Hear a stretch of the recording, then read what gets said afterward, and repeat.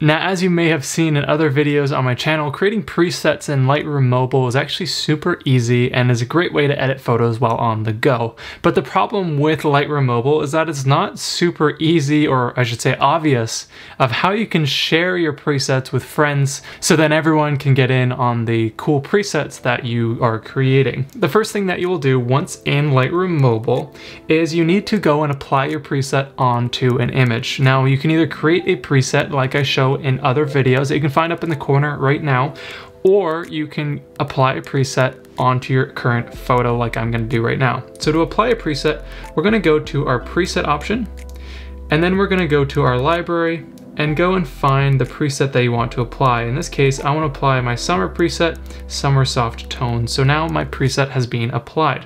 I'll press the check mark to commit to that, and now it's time to go and share this photo. So to do that, we're going to go to the share icon, and then we're going to go down to export as and set the file type to DNG. This is really important if you want this preset to be transferable to someone else. Now we'll press the check mark to commit to that. An option will come up here where you can go and share this image or this DNG file with anybody in your phone, or you can go and upload it to one of the social media apps as you see below here. Now, what I recommend is uploading this to a cloud storage software such as Dropbox or Google Drive or iCloud or something like that, where someone can easily open the file somewhere else, download it, and import it into Lightroom Mobile. In this case, I'm going to select Dropbox. So clicking on the Dropbox option, I'm going to choose a place to save it to by pressing on that option there. In this case, I'm already happy with the Lightroom Mobile presets folder that I created in my Dropbox already. Then I'm going to go and share it to the person I want to share it with. This will send them a link to their email or their phone number or whatever. So if you're not sure, you can always go and add yourself to this list like you see here. Then I'll just type in a little message if you want to. Hey, here's your cool preset. And then we'll go and click post. So what that is going to do is share our file, that DNG file, onto Dropbox with the contact that you just chose. Now it says that your photo was successfully shared, so let's go and pretend like we are the person receiving this image for the first time. Now, one quick thing, if you're finding this helpful so far, make sure to hit that like button down below. It really makes a huge difference, and I thank you in advance. Okay, let's get back into it. Just to prove to you how this works, I'm actually going to go and delete the preset that we just used. Going to presets, soft summer tones, I'm going to press on that and click delete.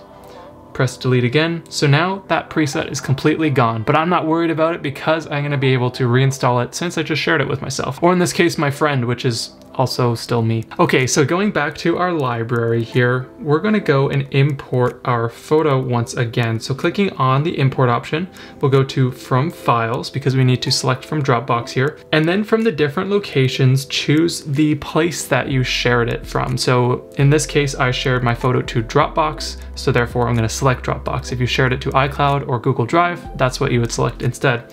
So clicking Dropbox in my case, I'm going to go and find the folder that it was shared with here. And in this case, it's right in here. Then I have the file right there. So I'll click on that photo to download it to my phone and import it into my Lightroom Mobile. It says one photo was successfully imported. As you can see right here, I have the DNG version of this photo now. So clicking on that image, this is the new photo that I just shared with myself. So by default, all of the settings from the preset are applied to this photo. As you can see, if I click on the exposure adjustments, for example, everything is already made, and that's because we have the preset applied. And with the DNG file, it remembers all of these settings. Now, what you have to do once you receive this file is actually create a new preset. Otherwise, this won't be saved. So to create a new preset, it's very easy. Clicking on the preset option, we'll then go and press the 3 dots icon and go to create preset. I'll call this preset to soft summer tones, and then I can create a new preset group just to keep things organized. I'll press on user presets, create new preset group, and call this summer tones. And then I'll go down to my options here and make sure that everything that you see here is checked off. Now with all of this in order, we'll press the check mark in the upper corner, and now we've created a new preset based off of this DNG that we just shared with someone, aka myself in this example.